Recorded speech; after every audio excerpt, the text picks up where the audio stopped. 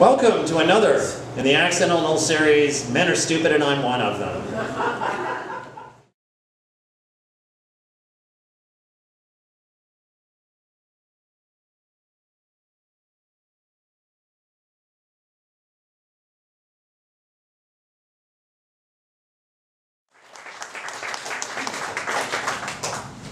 My name is Dan Farron. I am one of the producers of Story Salon. I asked Beverly if I could go first so I could set the bar for nervousness, stammering, all the other things that I don't want you guys to feel bad if you do it. So I figured if I come up first and do it, then that'll get it out of the way so no one else will be nervous. So.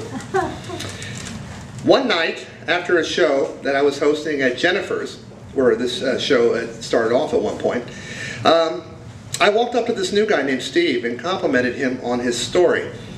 He looked at me and said, "When you host, you say what you feel up on stage, don't you?" And I thought, oh shit, I've insulted someone again.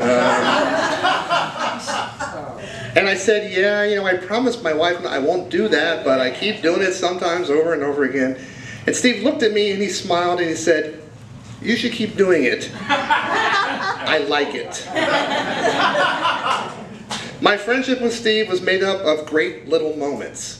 Sometimes I enjoyed when I would introduce him, we would have a little conversation either on our way to or from the stage. Sometimes when Beverly was introducing me, I would walk up to him and start critiquing the show. Just because he was such a good audience and he always thought that was the strangest thing. He'd always say to me, "Someone's being introduced." And I said, "Yes, I know who's being introduced. It's me and he's not that good. Don't worry about it." One time I was producing a show here about stand-up comedy, with people who was involved in stand-up comedy talking about it. As we all know, Steve's father was the great Henry Morgan. And Steve had mentioned in passing about his famous father from time to time. And I went up and asked him if he would mind doing a show where he would tell a story about his father. I looked at him and couldn't tell quite how he was feeling about that at first. Steve had this thing I used to refer to as jackpot, and he was like an old-time one-armed bandit that you would pull the handle and like you would see the wheels start to turn and you had no idea what he was going to say until that third wheel clicked in. And he looked at me and he said, "Sure." Now around that same time my father was very ill and I was telling a lot of stories about my father. And Steve got up and the first thing he said, I've never forgotten this, is he said, "When Dan asked me if I would like to tell a story about my father this week, I thought, well, why doesn't he tell a story about his dad?" And then I realized, oh wait, he does. And he produced this TV guide cover of his father and told this amazing story. But that's what he always did. Steve Robinson never told a bad story. He was a great audience. If you got him to laugh, it was a real compliment. A compliment from him on your story was high praise indeed. And I seem to remember that he would actually remember lines from other people's stories and sometimes 10 years later would recite them back to them exactly. When I would introduce him, you could hear a murmur sweep through the audience like Mickey Mantle stepping into the on-deck bat. Or Willie Mays. Yep, or Willie Mays. I hope one day people think of me the same way that I think of Steve. And that is, he was always supportive and he was always kind. January 13th was my birthday. When I woke up early that morning, I had received a note from Steve saying, "Happy birthday, Dan, and good wishes always. Sorry I can't be there to celebrate." And I wrote back and said, "Thanks, Steve. I am actually taking tonight off from Story Salon because now that I'm 60, I can't stay up past 7:30. And Steve wrote back and he said, "I actually do know what you're talking about. Then I'm glad I won't miss you. Have a great day." 2 days later, I received a late birthday gift, a book called The Comedians. When I opened it up in the far right corner, in this picture of this whole collage of comedians, there was a little small picture of Henry Morgan. When I read inside the book, they talked about how Henry Morgan was a radio personality that everybody wanted to be like. They would copy him.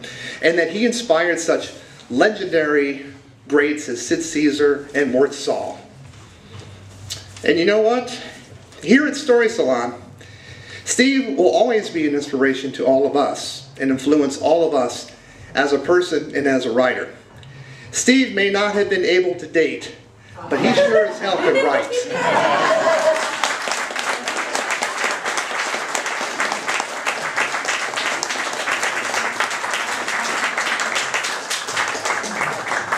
I'm Beverly Mickens. I met Steve when we were still doing this show at the Coffee Fix over on Moore Park and Whitsett. And I was introduced to him by Melissa Lee, one of our pretty regular storytellers. And she came over to me and introduced him, and you know, I told him what the deal was with, you know, what and the rules of the show were. And he nodded his head very sagely, and he said, "That'd be good." I have a lot of stories. And quite honestly, my first inclination was, "I'm sure you do."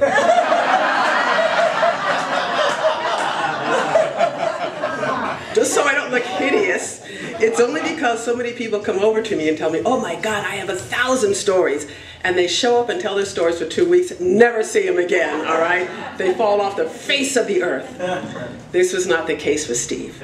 He showed up on a regular basis, and I was, like everybody else, knew, like in the heart of our hearts, that we were seeing someone who was extraordinarily gifted at storytelling.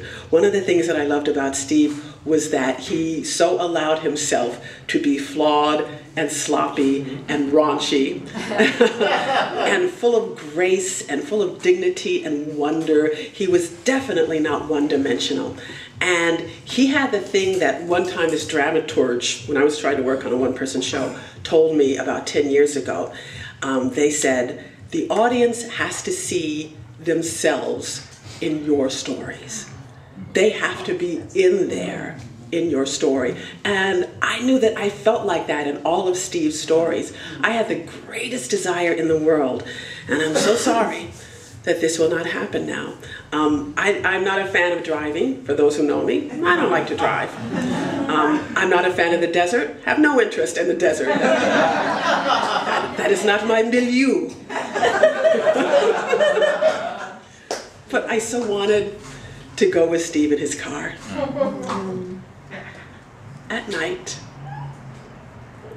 And I just wanted to drive with him through the desert, through all those places he had talked about, because even though he had painted it so well as a story, I wanted to be there with him, both of us breathing at the same time. I didn't even care if we didn't talk. In fact, I figured it would probably be a little bit awkward. But I just, to sit next to him in the seat as he drove, and just, I imagined us going through this inky darkness, not talking, but me being next to him, and knowing that I was experiencing the love that he felt for this kind of thing. I remember when we were still, this is when we were still back in the fix, and I had come up with what I thought was a brilliant, a scathingly brilliant idea. And I thought, wouldn't it be great if we did one night, if I got all the girls together, and we did a night of my date with Steve. Each of us would take Steve out somewhere, you know, where we wanted to go. Like, I thought, great, I would take him bowling, somebody else would take him out to a restaurant, somebody would take him to a movie, and then we would come up and do a story about it. I'm sorry, that idea was the bomb, all right? The bomb. And I was so excited, my eyes just blazing with joy and light, and I rushed over and I told Steve, and he was so appalled.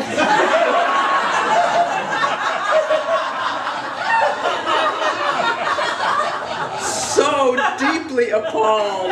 Luckily not offended, but appalled, so I think that was okay. And I tried to explain to him the reason behind it, how much fun it would be. Again, certainly not to make fun of him, but all of us had a great, great affection for Steve. And what fun would it be to go out on a date? Husbands be damned, we didn't care. Well, it didn't happen.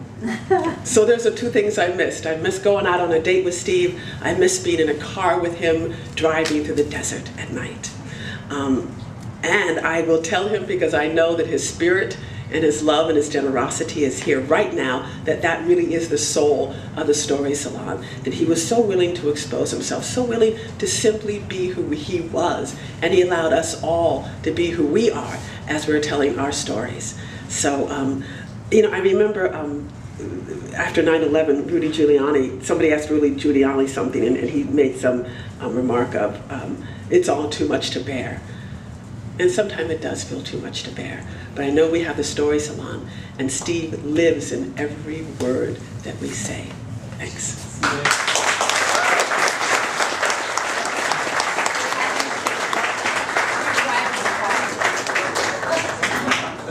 You can find her. Yeah. Okay. Don't start the clock on me yet.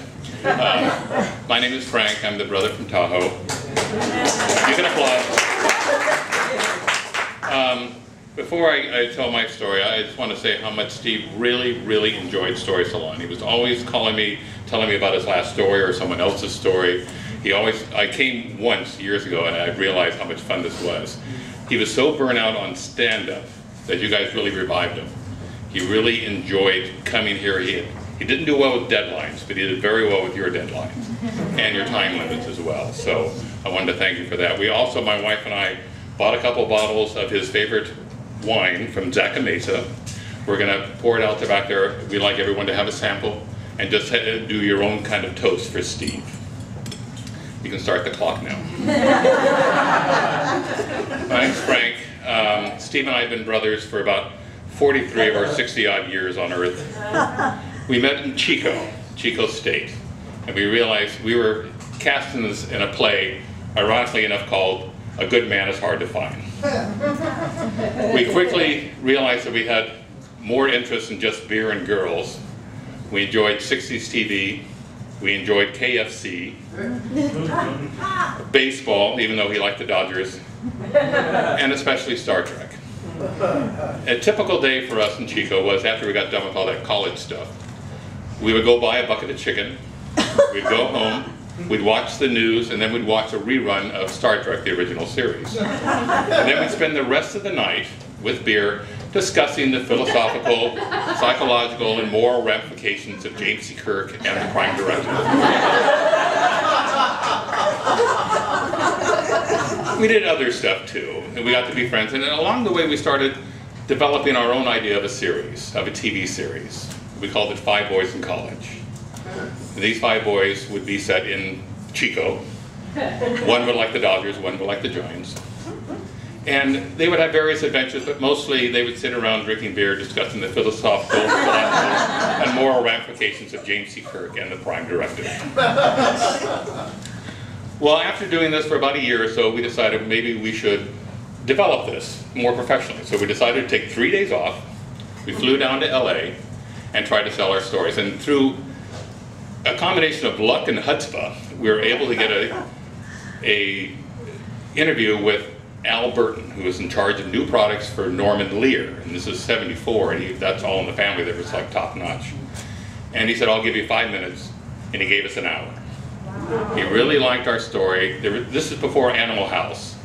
So the idea of college life, especially from the inside, was really novel. And he asked us a lot of questions. He read our script. He really liked what he said. He closed by saying, you gotta move. You gotta move. You gotta be close to the product. We went, oh, okay, that's probably good enough. So we quit our jobs, we moved to LA, and he never returned our phone calls. Didn't return our letters. If there was email, he wouldn't have sent those either. And sure enough, 3 months later, there was a pilot based on our idea on TV. Only this time there were 3 boys. And we contacted a lawyer, and the lawyer said, there's nothing you can do. You know, ideas are, open currency in LA. If you tried it, they'd sue you, even though we haven't registered with the Writers Guild.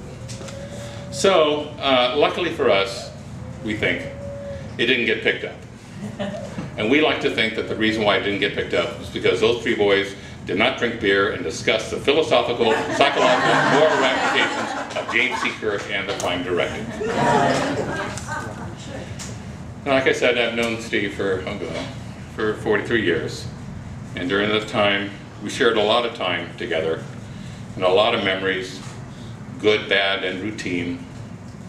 And I know that by knowing Steve, that I laughed more often, and I laughed better by just knowing him. So, thank you.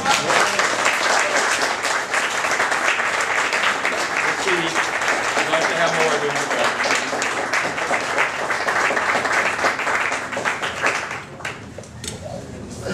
you. I'm Ellen Cox.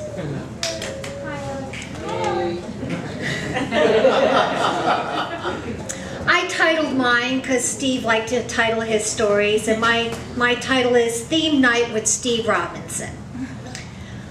Once a month, Story Salon has a theme night, and when I was quite new, the theme I suggested was voted on and won. My winning theme was Lessons We've Learned from the Animals in Our Lives.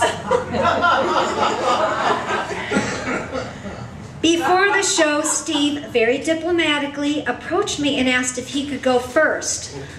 I asked why he was asking me. Wasn't the order of performers up to Beverly?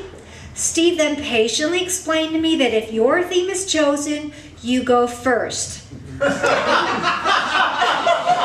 However, he wanted the honor, and Beverly had told him that for him to do so, he had to get the okay from me.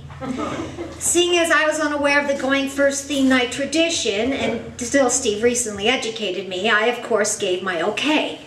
Steve was the opening story that night, and I was to follow. Steve's story, the one that went first, was how much he hated the theme.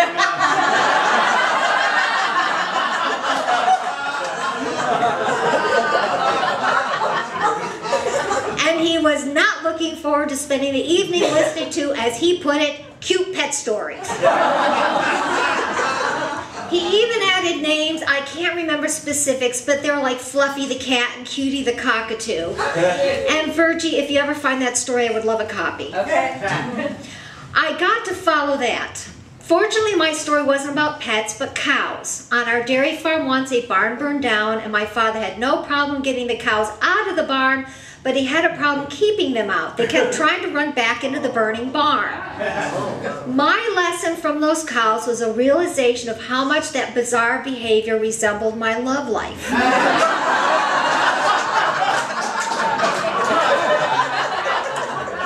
My fondest memory of Steve is the look on his face during that story as he sat front and center. I knew at that moment, with that big grin on his face, that I had found my tribe.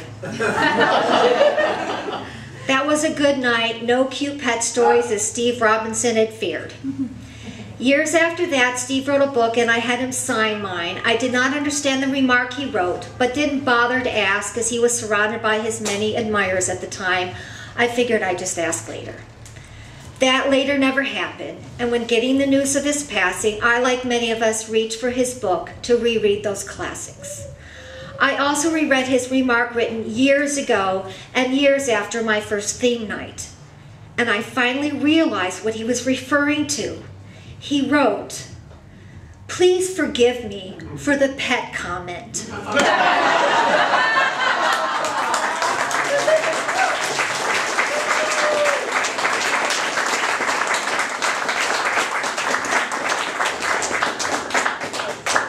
Hi, my name's Tony Figueroa. Hi. What was that? If I'm, yeah.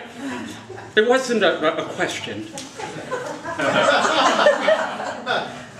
But thanks, you know, I always like starting a eulogy with, you know, audience participation, which, oddly enough, this is not the first time that's happened. So, I started with Story Salon in 2004. And I told a series of stories, and I got to one which was about a road trip with a friend of mine, and we were going to drive from LA all the way up to San Jose, and then we were going to go through Tuolumne County, and then South Lake Tahoe, and then Reno, and then back to LA. And on the drive, the news that we kept hearing on the radio was about the Mustang Ranch being seized by the IRS. So you guys remember that? Some of you are old enough to remember that? So that was a lot of our conversation on the drive. And my friend kept talking about how they should just legalize it and tax the shit out of it. And as we got close to Reno, he said, you know, I really would like to see one of those places. Now, I had just started dating Donna. The idea of going to one of these places was not that great of an idea for me, because somehow I knew she would find out. But he said he wanted to go, so we went. The Mustang Ranch was locked up. We were told by some people at a hotel in Reno that all the girls were working at the old Bridge Ranch, which was across an old bridge from the Mustang Ranch. So we drove over there, and we were buzzed in, and a girl came up to me, a girl came up to him, and I said, I really can't. And then that girl, that was mine, went to him and said, well, maybe both of us should be with you. And he reminded me at that point that I owed him $100. Anyway, I tell the story to Story Salon, and when the Mustang Ranch comes up in the story, I hear way in the back. And it kind of threw me off, and I didn't know why it was, you know, why the Mustang Ranch got one person applauding. And then I talked to Steve afterwards, and that's when I found out that he lived in Lake Tahoe. I lived in Lake Tahoe. We were comparing a lot of notes. He told me he had a story about going to a brothel, and I would eventually hear that story several times when we would take Story Salon on the road, or it's also in Why Stevie Can't Date. And I was inspired by Steve's story to tell my Lake Tahoe story. I was always calling it the Steve Robinson story. It was about when I worked at Harris Tahoe, and there was the first time I worked swing shift. We went bowling, we went to a nightclub that didn't check IDs, and there was a girl named Marlena. Let's just say Marlena used me to get back at her boyfriend. And I wrote the story out, and I really liked it, and I showed it to Donna for grammar and punctuation and spelling, and then Donna said, this is a great story, you're not telling it. And I said, well, it's kind of my tribute to Steve Robinson. She said, well, you can show it to Steve.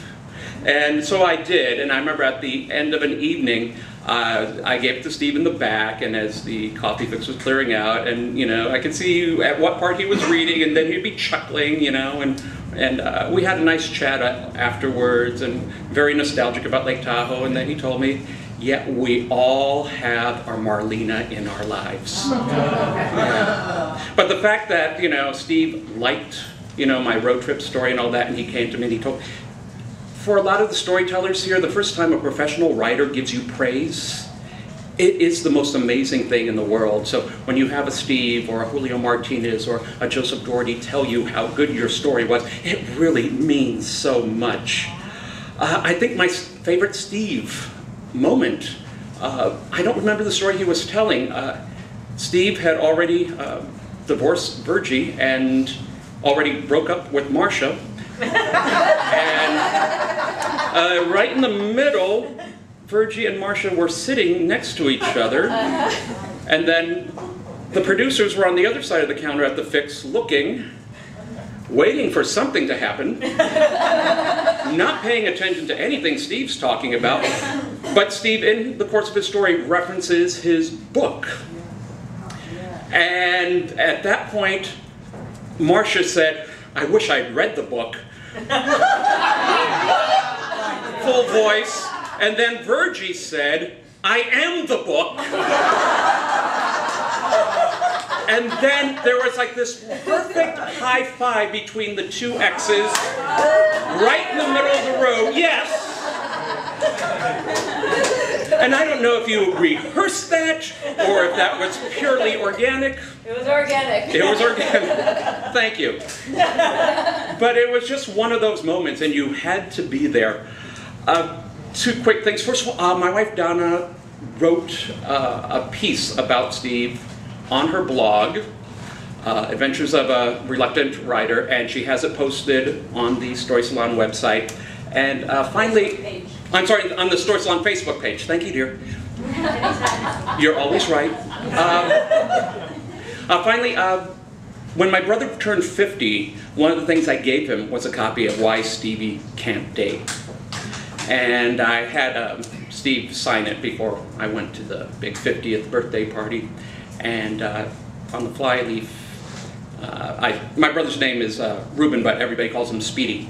So it said, "To Speedy, please don't think all of Tony's friends are like this." Steve Robinson. And yeah, not all of Tony's friends are like this.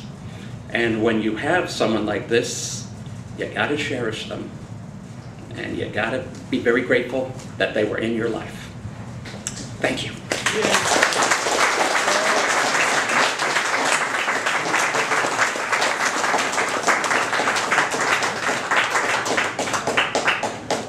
Hi, I'm Richard Johnson. Hi, Richard. I'm actually doing a story that I did almost 10 years ago. It was on 6/21 of '06, and both Steve and I were divorced at the time. So, anyway. As many of you know, I've been going through a pretty emotional divorce this last year. And believe it or not, tonight is the anniversary of the time of when my wife asked me to go. I took a lot of time trying to figure out what I wanted to say tonight, whether to rant about this inauspicious occasion, trash my wife, or try to win a little sympathy. None of them felt quite right. So instead, I decided to talk about something a little more important, a little more germane to the group as a whole. Steve Robinson. Or specifically, why I wanted to be more like Steve Robinson. Yes, I'm talking about our Steve. Steve of Why Stevie Can't Date, and many other humorous tales of Nevada and elsewhere. Strange, funny, esoteric road trips that take you where many would normally fear to tread. What always impressed me about Steve was his devil-may-care fuck-it attitude. He never seemed to take anything too seriously, and that's a good thing. All I ever do is obsess about everything. Did you know that Steve's ex asked him for a divorce about a week after mine asked me? But most of you heard about it first because, while I was sequestered away at home, wailing and gnashing my teeth and packing, Steve came in and told an amusing anecdote about how he and his wife were going their separate ways. While I was struggling to find an apartment, Steve found Marcia.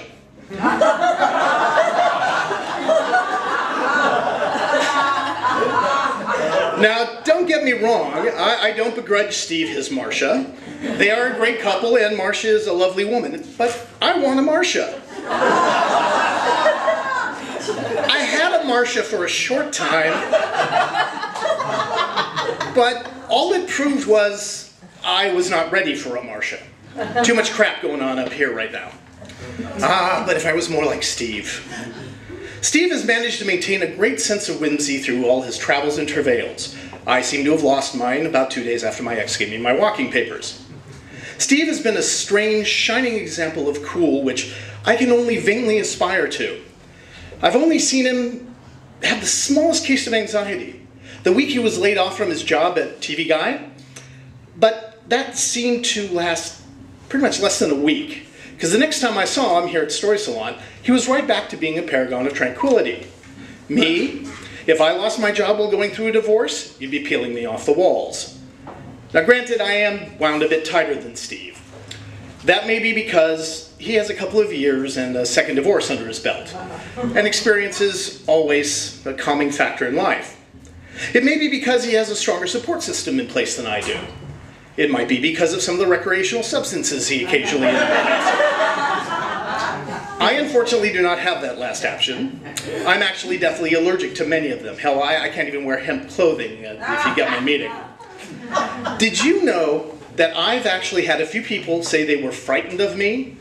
And while Steve is bigger, taller, and could probably take me in a fair fight, you'd never hear anybody say that about him. He had such a Hamish Puna. All I know is that whatever it is that gives Steve his Zen-like quality, his Steve-ness, if you will, I want a small piece of it.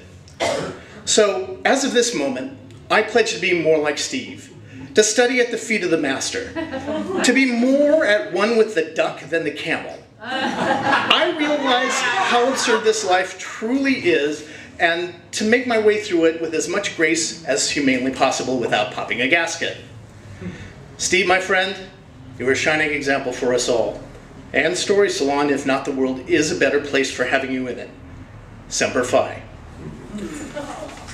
Steve came up after we finished that night, and he asked me for a copy of this. I have it. And it was one of the best feelings I've ever had.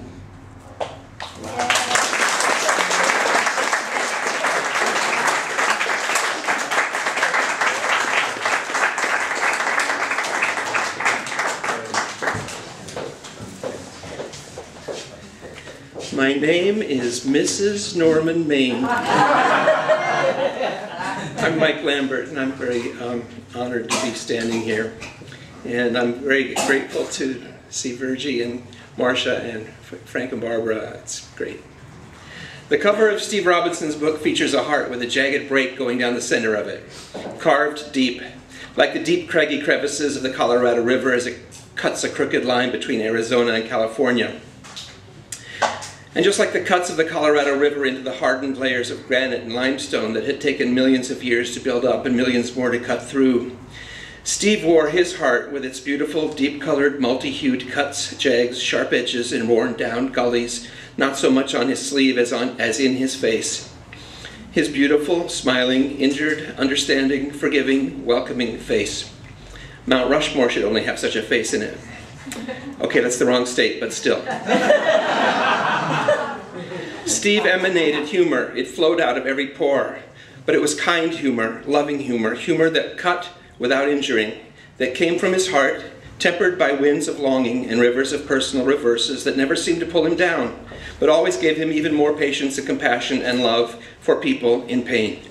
Even at his most deadpan, sarcastic, and caustic, there was love for all of us, trying to make it down the river and over the white waters without crashing on the rocks. Steve was the gayest straight man I ever met.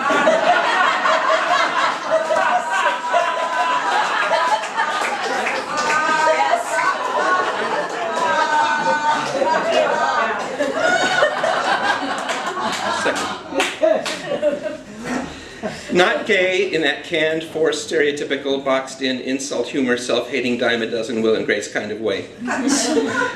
You can see I'm bitter. Gay in the sense that he got us gay folks. They say that Bill Clinton was the first black president. I think Steve Robinson was the first gay storyteller at Story Salon. He totally understood us, which is to say that for him there was nothing to understand. It came so effortlessly to him, it was entirely natural. There had been no struggle to get there. Steve loved gay people, and that was that. He was fond of outcasts. He loved us more than most gay people I know, certainly more than I. That's what was special about him to me. He accepted me more fully, more naturally, and more effortlessly than I was ever able to accept myself, which is to say, he helped me. My first night at Story Salon, he came up to me after and asked me to join him and some friends at the Oyster House for drinks. And I knew I was in. If Story Salon is a soft, sweet bosom, Steve Robinson is the cleavage. Right?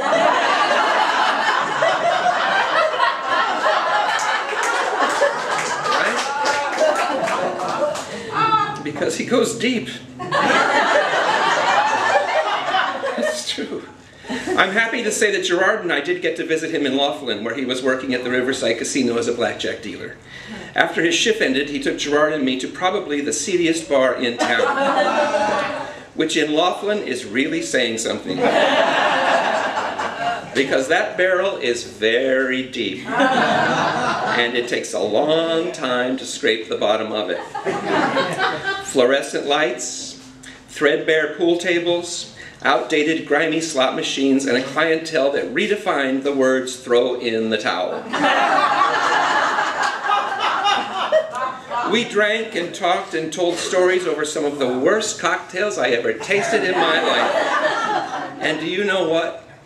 We could have danced all night. If it weren't for Steve, Gerard and I would never have visited Oatman, Arizona, a tiny former movie set of a mining town about a 40-minute drive south of Laughlin, with a rundown hotel that Clark Gable and Carol Lombard honeymooned at. A town with burros that roamed the streets like homeless people looking for handouts, left over from the movie days. He told us the bar to go to and gave us the bartender's name, and we got there and we sat and had beers midst a room full of biker people. People on the outskirts, people on the margins, people who had given up or should have. The kind of people Steve Robinson loved and valued and saw beauty in. Craggy, creviced, worn down, and colorful people. He wasn't a saint, thank God. He was flawed. I'm sure he struggled with demons like most of us do. I never got to know him well enough to know any of that, but it's in his book, it's in his humor, it's in his face, it's in his smile, it's in his heart. And generous soul that he was, he has left us that. His heart, his jagged, broken, beautiful heart. And we'll be okay. Better than okay, because we knew him. Thank you.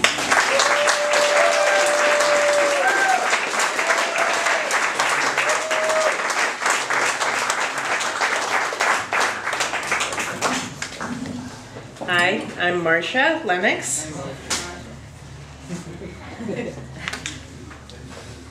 I have a lot of stories. I picked one because Valentine's Day is right around the corner.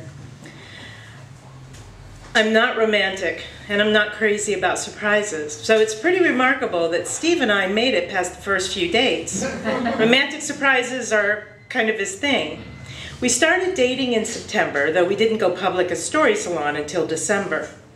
The following February, Valentine's Day fell on a weeknight. I was working at LA School District headquarters downtown at the time. While I spent most weekends at Steve's, the rest of the week I spent the night at home in Van Nuys. We tried a weeknight sleepover, but between dealing with driving to his apartment in West Hollywood at 5 p.m. and getting ready for work at his place the next morning, the whole thing was a huge pain in the ass as far as I was concerned. So when Steve suggested that I pack an overnight bag so we could have a nice romantic Valentine's evening, my reaction was something along the lines of, ugh. That heinous drive was the worst way to start off a big sexy evening. No, I said, let's just celebrate on the weekend before, the weekend after. But Valentine's Day was a big deal to Steve. I finally acquiesced, begrudgingly, because I'm not romantic, and I didn't want to take those stupid surface streets. A few days after I caved in on the Valentine's plan, my best work friend, Kirsten, asked me if I knew whether I could leave my car parked overnight. Back then, LAUSD had a contract for overflow parking at LA Center Studios across the street, and that's where my parking was assigned. Kirsten parked in the garage attached to our building, so I asked why she wanted to know. And she told me her boss, Karen, is going to start parking at the studio, so she wants to know because sometimes she works late, or her sister drives her home, or I don't know. It was really confusing. After getting no satisfactory explanation, I said I'd check after work, and forgot all about it because her story made no sense, so it didn't stick with me. The next day, Kirsten was a bit upset and kind of twitchy when I told her I forgot.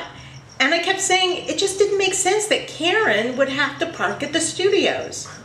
After a few days of this, Kirsten broke down and said, "It's not for Karen, it's for Steve. He's planning a Valentine's surprise for you and he wanted to make sure your car wouldn't get towed if you left it overnight. He's picking you up and taking you somewhere. I can't say anything else. I've already blown the biggest part of the surprise." Wait. Steve knew of Kirsten through me talking about work, but he'd never met her, and I'd certainly never given him her phone number. What the hell was going on? And here's what Kirsten told me. One day at work, her phone rang. It was Steve. And she knew all about Steve from me, obviously, but was a little confused as to why he had her phone number. And he told her that he knew our cubicles were close to each other, so on a hunch, he'd started calling phone numbers that were close to my work number, but one digit off, and kept asking for Kirsten. And that's all it took. Convincing her to work with him on a surprise for me was a piece of cake, even though obviously she's the worst liar and co-conspirator in the world. But the fact that he went to that kind of effort to track her down and enlist her help completely won her over. I tried to keep the secret, but Steve knew me too well and saw right through my kind of looking forward to Valentine's, even though I'll have to drive in that terrible traffic. And he spilled the rest. He reserved a room for us at the Bonaventure Hotel across the freeway from where I worked, and made dinner reservations at the rotating restaurant on top of the hotel. On Valentine's Day, I ran out of the building with my overnight bag to Steve's waiting car, and we drove over the 110 to the hotel. We checked into our big, beautiful room, done up in relaxing earth tones, but the best thing about it was that it was on the opposite side of the hotel from where I worked, so I wouldn't be reminded of my job whenever I looked out the window. Steve had made sure of that when he made the reservations. He thought of everything. We settled in, showered, changed into our good clothes, and headed up to the restaurant. We had a table next to the window, and our waiter let us know we could spend the entire evening there if we wanted. We saw the entire city below us, and I gave Steve a laugh when at one point I went to the bathroom, came back, and couldn't find our table. You know, because the rotating. Sitting there at the window with piano music in the background, the lights of the city sparkling below, and the man I loved sitting across from me, I had to admit, it was very, very romantic.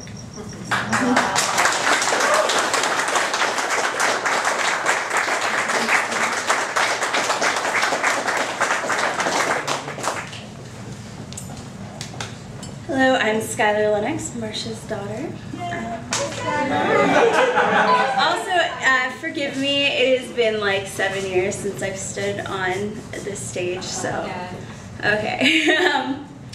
During an especially boring part of my roller derby league's mandatory meeting at Denny's in Duarte, I decided to scroll through Facebook. Between a BuzzFeed quiz of which Disney princess sidekick am I, and an article about the crazy thing Trump said that day, I saw the post that Steve was dead. I couldn't believe it, but after seeing 5 posts that said the same thing, I no longer could deny the truth of it. I slowly stood up and went out to the parking lot to weep. Of course, not soon after, the family whose car I was sitting next to came out. I tried to keep my sobs to a minimum, but couldn't hold them in. The father asked me if I was okay, and I told him someone close to me had died. He asked if he could pray with me, and in the moment it felt right. Not for the prayer, so much as for the random experience of it. The man proceeded to speak in tongues. Call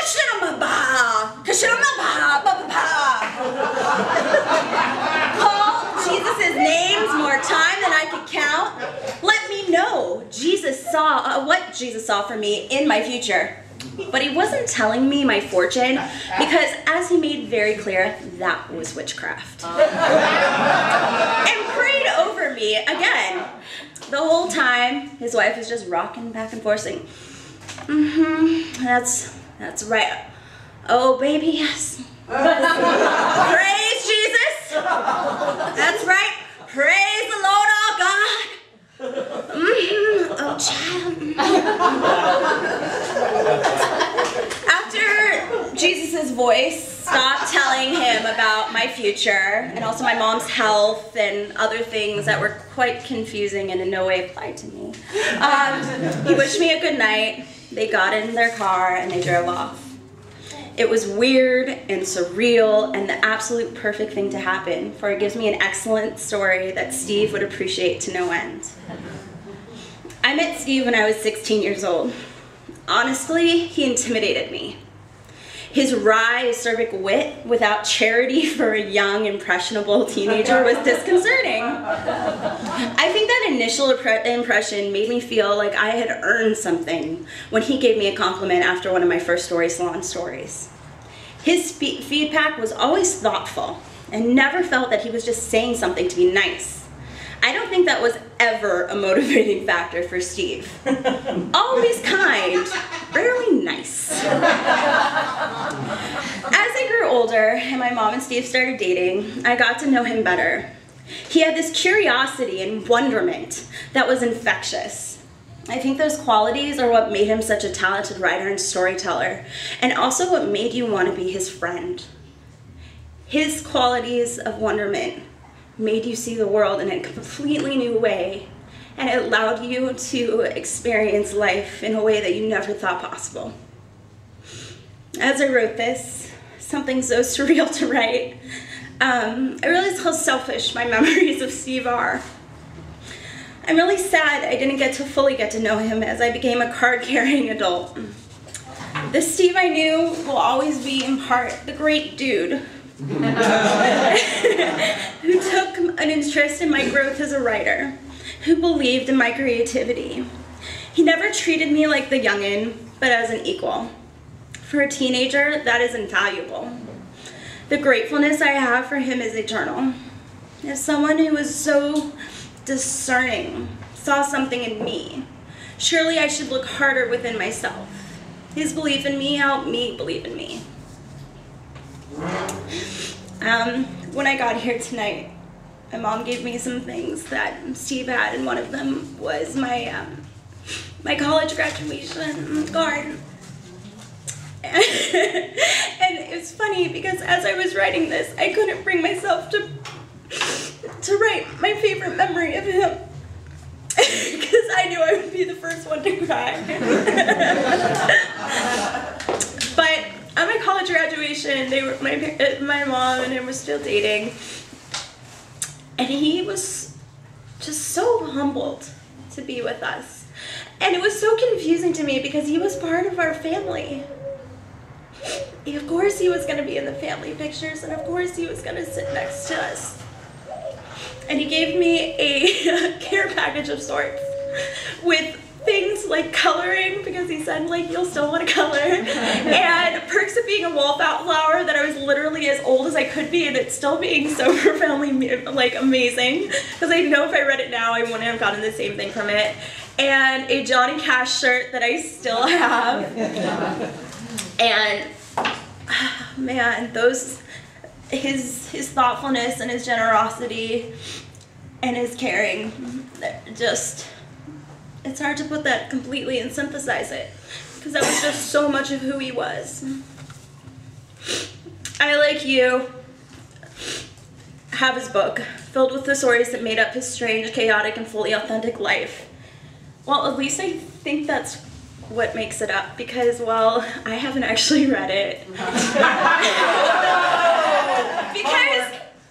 well, he was dating my mom at the time, and I really didn't want to read about my mom's boyfriend's sex life. But now I have an opportunity, one that I otherwise would have been lost. I have an opportunity to meet him as an adult. You know, and I'm so grateful that his life passion is one that makes him immortal and something that we can all hold on to. Thank you so much.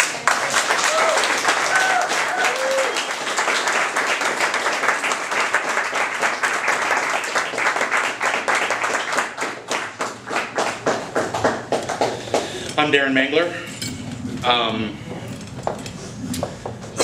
Right when I came in tonight, Dan made fun of me because I was wearing shorts. And I'd like to say that Steve was the only man that had wider legs than me, so we have a brotherhood there. When I heard about his passing and that he was found at a computer, I was truly hoping that it was some sensational porno that he was watching. Or he was just writing another book, because I just started reading his book and I have 1,000 questions for him now, but it's going to have to wait. Whatever you believe in, whether you think when we go there's nothing, or we go the pearly gates, or there's 72 virgins, which I'm sure he'd be excited about. I'd like to think that we're all measured by what we do on the planet and to the people around us. And I wasn't as lucky as most of you to know him that long. I only got him for, what, a couple years? And in that time, all I've ever seen him do is inflict joy. That's all I ever saw, was just an inflicting joy everywhere. And a perfect example is I went to Laughlin, and my parents, my mother and stepfather, want to move there after he retires. And so we went to Laughlin because they were looking at apartments, and they actually looked at the apartments that Steve lives in. And we were at Harrah's, and they went gambling, and I called Steve, and I said, why don't you come down and we'll watch a football game together. And we'll have a few beers. And as you know, he doesn't drink, or maybe some of you don't, but he does like marijuana. So he came down, and he was completely baked. And we were having a great time watching the game, and my parents came over. And my mother and Jim, my stepfather, had questions for him. And Steve was about 3 seconds after us. So my mom would say, hey, so we want to move here and we look at your apartments. Do you like them? Yeah. They're nice. Got a couple of pools. They do stuff at the rec center. It's really nice. And my stepfather was like, well, are there jobs at the casinos? Do you know anybody? Yeah. Yeah, there's a lot of great jobs there. I'll introduce you. So when I told my parents that he had passed, my stepfather was super bummed because he was excited to have a friend already living there. And that was just meeting him for a couple hours, inflicting joy. The next time I went, my film was at the Laughlin Film Festival. And it was a short film, and I called Steve, and I'm like, I have a pass for you, and you get to go to every film for free. Would you come down? He came down right away, got that pass, and he was so excited because he was such a believer in the arts, and he's such a believer in independent work, and he started just watching movie after movie, block after block. I mean, they show 200 movies there, and he was crushing a lot of them. And he came to see my film, and after it was done, we were walking out, and he grabbed my right hand and he put his left hand on my shoulder and he locked me in. And he had my eyes, and he's like, I am so glad I don't have to lie to you.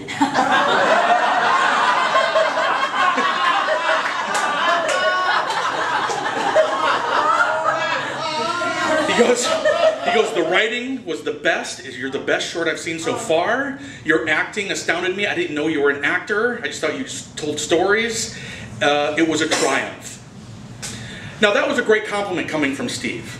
But then when I started reading this book and found out that his father was a world-renowned satirical radio host, that his mother worked at the studios, that he was in LA, I didn't know anything about this.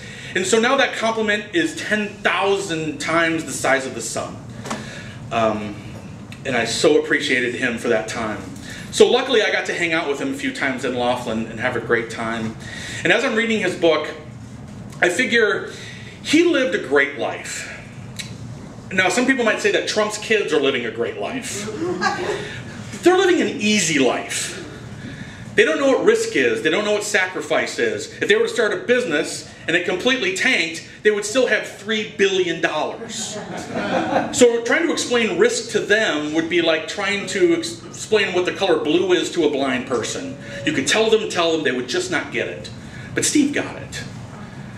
And he lived a great life, and he inflicted a lot of joy, and I'm pretty sure he's going to be well measured. Thanks, Steve.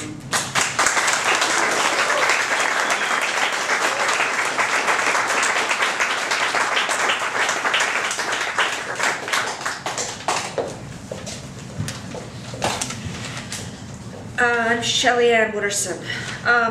Steve and I shared a birthday. Every September 15th, he would send me a message from some remote location where he was enjoying nature and peace and being alone. And I would send him a message from whatever family event, usually organized for my mother's birthday, which is the following day, that I was involved in. And we both knew who was having a better time. I remember Steve from his very first story. I was behind the counter in the back of Jennifer's, and he started talking about hiring a prostitute. And he had my attention. Ever since Steve died, I've seen people mention what a nice guy he was. The thing is, he wasn't a nice guy. He would have been insulted by being called a nice guy. A nice guy tries to please other people. Steve wasn't trying to please anyone else. He was too busy just being himself and being honest to worry about whether he was pleasing anyone else or not. I think that's why I remembered his story. I mean, it's got to be 14 plus years ago, and I still remember his story. Not just because he admitted to hiring a prostitute, or because the story was hilarious, not just because the story was sad and dramatic and so well written, but because it was one of the most honest stories I've ever heard. He wasn't scared to sound stupid, to admit to human frailty, to be base and low and desperate, and at the same time laugh at himself. This last time I saw Steve was here, September 11th, for the LA Stories. He wished me a happy birthday, and I wished him one. We were both planning road trips. And he said he didn't understand why Beverly had booked him for a show when he'd already bailed out of the city. Of course, he got up and told an amazing story about baseball and the Dodgers, and I didn't realize it was going to be our last joint birthday. And like most of the people I've heard here, I love Steve. But not because he was a nice guy who said happy birthday to me every year, even when everyone else forgot. But because he was cruelly honest, even with himself.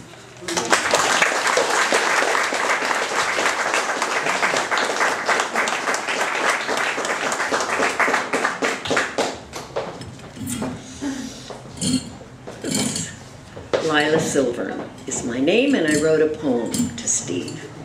Hey, Mr. Robinson.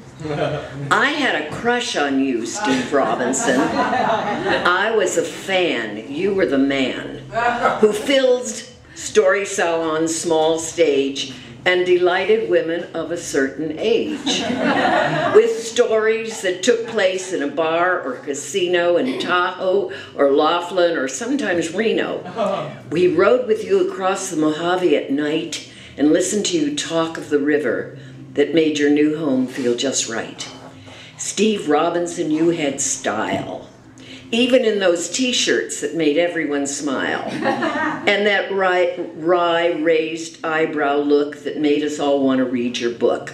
Why Stevie Can't Date is a real mystery that will go down in Story Salon history. When I came to the Coffee Fix years ago, I was alone, no friends at my side. When I read my first story, I was nervous and scared, thought after that no one cared, except one person in the crowd came up to me after and said, nice and loud, I liked what you wrote. I hope you'll do more. Since then, you've held a special place in my heart. Oh, Steve Robinson, wherever you are, driving across the celestial desert in a brand new car, or sitting at the heavenly bar, smoking a cigar, dealing some cards to angels who gamble and swear and drink, you'll always make me blush and think of you whenever I can as Story Salon's sexiest man.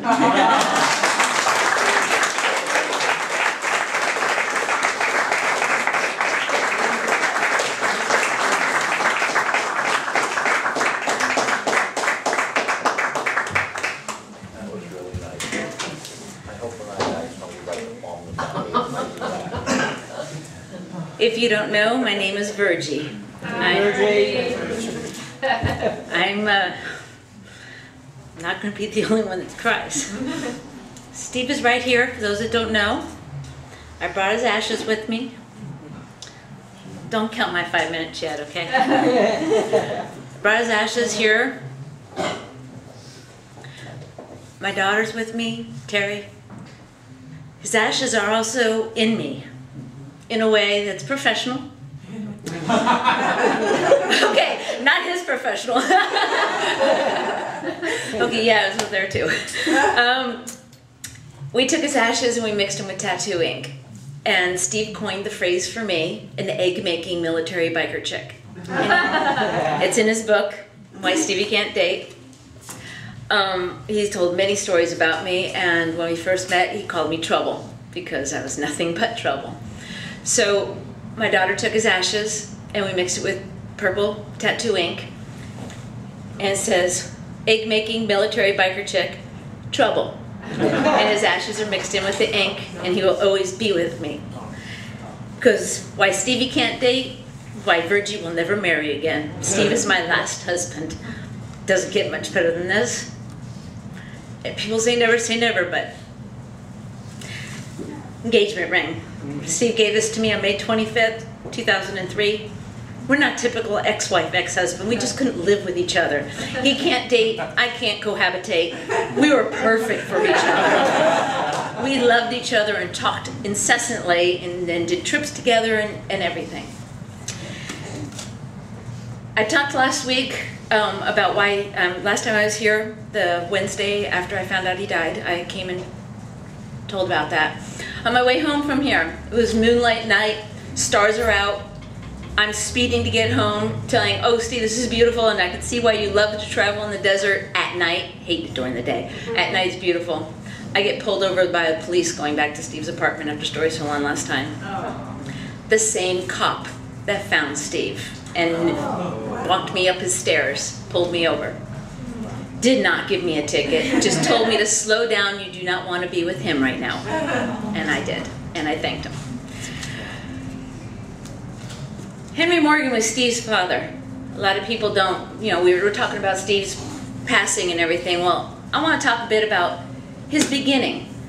Because when I was going through Steve's apartment, it took me 10 days to go through it, and his computer and his phones and everything, I found a plethora of history that a movie needs to be made someday, sometime. I found letters between his mother and father before Steve knew who his father was. And he didn't know his father until he was 17 years old. Henry Morgan wrote a book, and this is the book from Henry. It says, "For my son Steve, I love you, Henry M." Henry Morgan admits that Steve is his in his book on page 10. He says he didn't sleep with many women, but he was wide awake for over 100. He goes, Mr. Dorble was no bargain either. There were 10 abortions. I always took care of the girls, but there it was. With just one exception, a lovely lady who refused that way out. She explained that she had flown east specifically in order to have my child. As I write, my son Steve is 40. I can cheerfully state about him what my mother used to say about me. He's wonderful. Never been on drugs or in jail. His dad didn't know him. Steve did a stint in jail for DUI. Shh. Steve, like me, is an amusing guy and he writes for a living. I'm very fond of him and regret only that he lives in California and I do not. And that was as far as he wrote about Steve. But he was in Steve's life as these letters.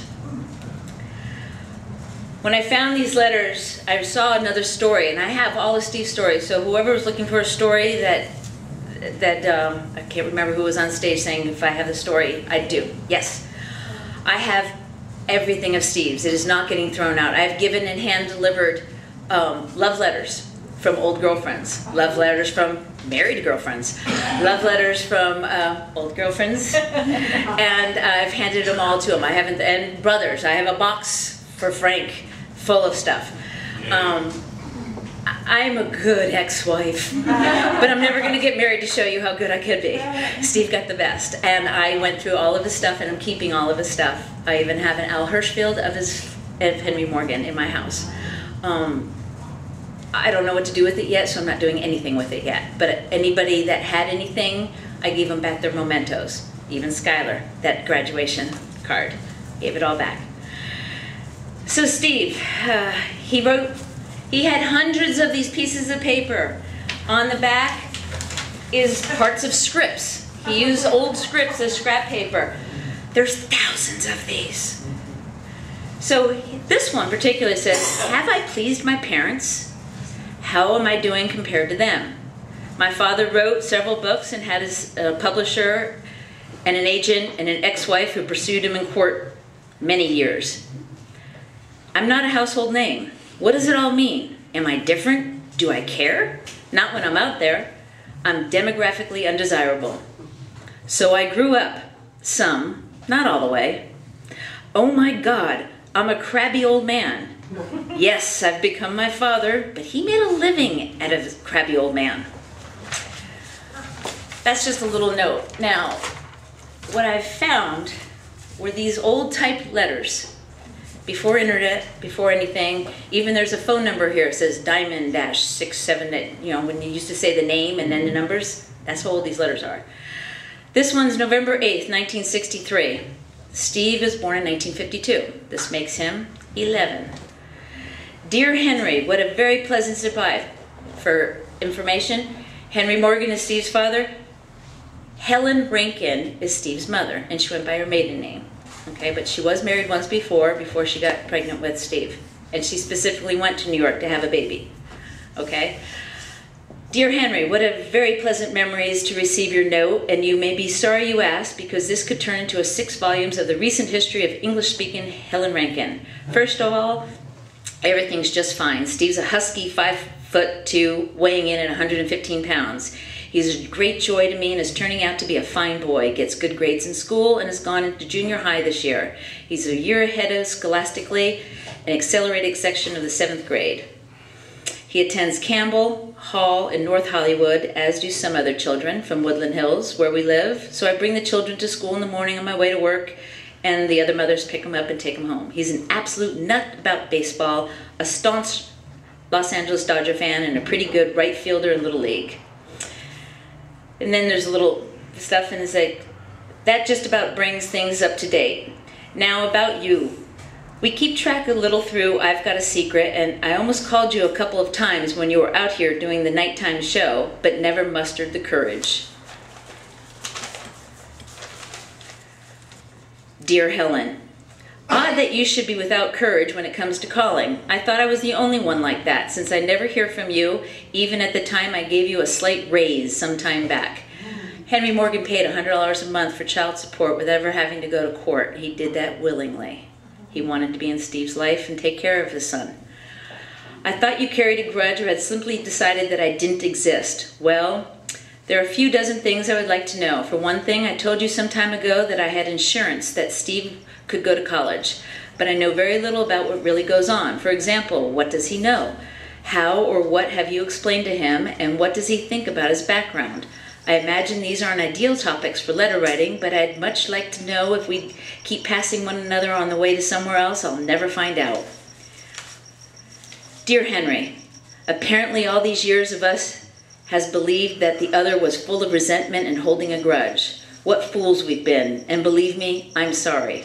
Far from carrying a grudge, I am indebted to you for the best thing that ever happened to me. After the initial panic, I found Steve brought me a purpose in life and gave me a good, solid reason for living. I've been the one to gain from this situation because of all the pleasures of watching him develop into a very fine young boy have been mine. He's bright, terribly untidy, a little shy, but well-mannered and has a lot of fun. He keeps me hopping to stay in step with the younger generation, and that's healthy. I shudder to think what an empty mess my life would have been without this. So you see, there's no room for resentment. Instead, you hold a very soft spot in my heart, but don't let that frighten you. Dear Helen, if you still take pictures, I'm always interested. Send one of you too this time. Dear Henry, you should have seen Steve after talking with you. He glowed with excitement and wished he had thought of more things to say. So this is in February of 1965, so Steve is now 13 years old. He plans for your mid-century Forgive Me celebration, all too impressive. Henry Morgan invited Helen to go to his 50th birthday party, and she did. Dear Henry, basically he's a good boy with fine intelligence. Your kind of offbeat humor is almost too shy, but above all, he's very sensitive. I know his potential is way above average, and I'm most anxious that he learn to use his capabilities to the fullest. I also know that these next few years are extremely important because the training and discipline he has to learn will set his pattern for the future. After a great deal of thought, I believe the best solution would be military school. This is his mother wants to send him to military school. After a great deal of thought, I believe the best solution would be military school, where he would have male influence along with firm, unbiased discipline. His schoolwork would be watched more closely, which I find difficult when I work, and what he does in the next few years will determine what kind of college the situation he will have. Dear Helen, there comes a time in every mother's life when she thinks military school. For some reason, mamas think military school is a place where, through some kind of militarism magic machine, a kid turns into a high-class gent in time for Easter vacation. It doesn't work. You go in rotten, you come out rotten. And the military side of it is a bruising board. You want to send them to school, but not military. Underlined, not. The time they waste on getting their buttons shiny, they could be using to learn Spanish or karate or stealing. All the kids I ever knew who are on the least bit aware of anything managed to get tossed out of military school in a month. The thing to do is to pick out a school that has a high rate of acceptance for its graduates among good colleges. I don't know what Mark's situation he gets. A lot depends on that. That was in 1965 in the summer. Then she didn't answer him. You never answer my letter. What school?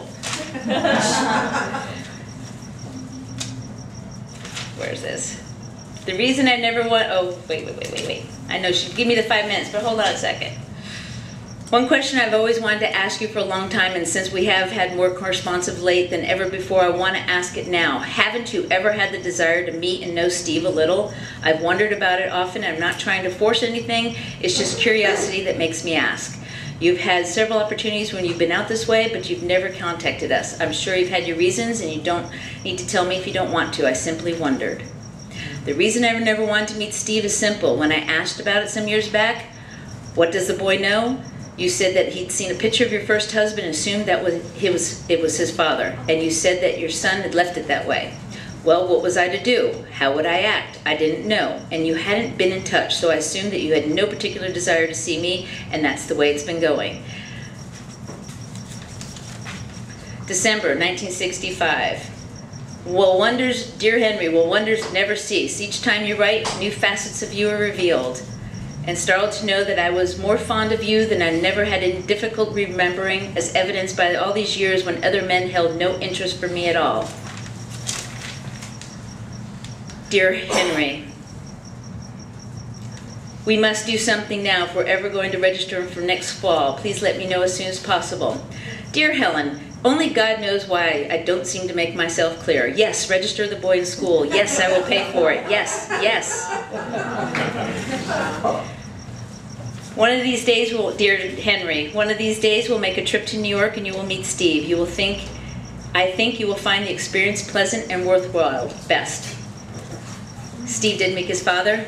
After he graduated from high school, he did a hitchhiking trip to New York. And then I also found letters that his father and Steve wrote back and forth and back and forth. I just brought the mom letters with me.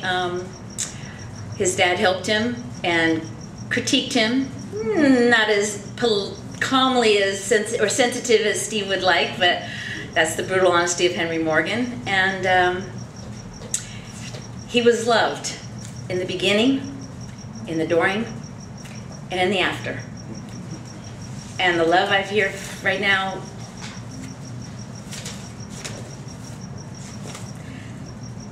there's nobody else. He's irreplaceable. Someone said he was the straightest gay man. He was the best gentleman. He was the best lover. He was the best companion. Just couldn't live together.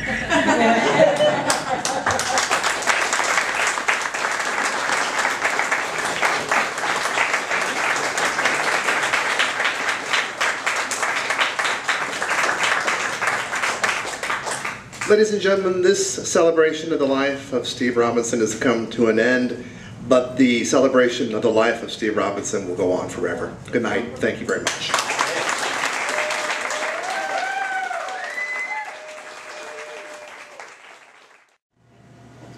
Whenever I'm here at Story Salon, people ask how long I'm here for. And the answer is almost always the same. 10 o'clock. I drove 300 miles here today. I leave after the show to drive home. I do this because I have a deep-rooted need for applause.